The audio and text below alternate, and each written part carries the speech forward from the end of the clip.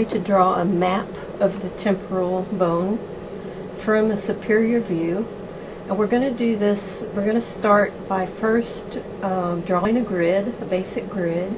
Then we're going to find the foramen on our grid, and using the foramen as guides, we're going to be able to draw the outline of the temporal bone and then the structures within the temporal bone. So I'm going to draw just the basic grid. This is going to be your 6 o'clock, 3 o'clock, 4, and 5. Now imagine that the petrous portion of the temporal bone is going to be right in this area. So this triangle will be the posterior part, and this triangle will be the superior part. Okay, so at the apex of the petrous portion of the bone, you're going to have the foramen lacerum. Medial to that is going to be the posterior clinoid process. So we can imagine then that the anterior clinoid process would be here.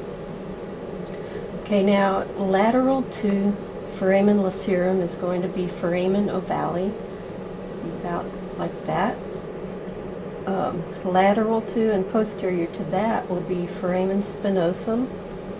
We can put foramen rotundum right up here by the anterior clinoid.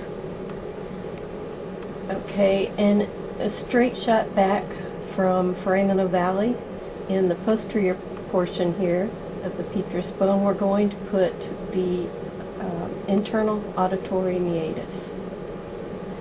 Okay, and directly under that is going to be the jugular foramen. We'll just put a little mark there for it. Okay, with those foramen kind of laid out, we can figure out the boundaries of the temporal bone. So starting at the apex, we're going to draw a line back, connect it to the jugular foramen, come around. The petrous portion of the bone goes up and over, and then it becomes the squamous portion, which comes around, comes down by foramen spinosum, comes medial to foramen ovale and lateral to foramen lacerum. Kind of has a little part that protrudes, and then it comes up to the apex like that. So that's the basic outline of the temporal bone. And with that, now we can kind of lay in the nerves and the vessels. So the facial nerve comes from the brainstem, comes in, crosses over the petrous ridge or under it, and then you have the geniculate ganglion.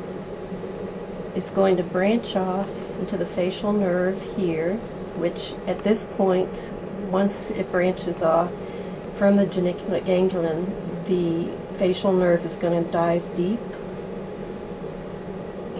and medial, it sends off the greater petrosal nerve, and it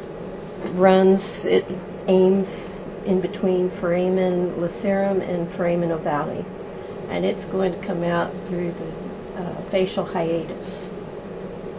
Okay, so just lateral then to the geniculate ganglion, we're going to have the superior semicircular canal, and that forms the arcuate eminence of the temporal bone.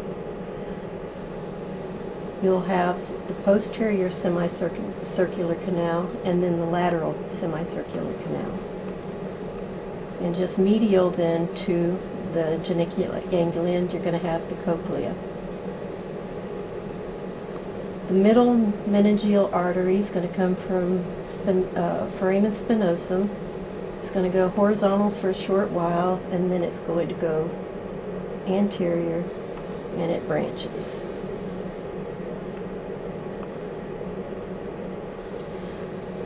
Also, the root of the zygoma is going to be pretty much horizontal from foramen ovale at the edge of the temporal area, the temporal bone. And then from foramen, the jugular foramen, we can go ahead and sketch in how the sigmoid sinus would come around.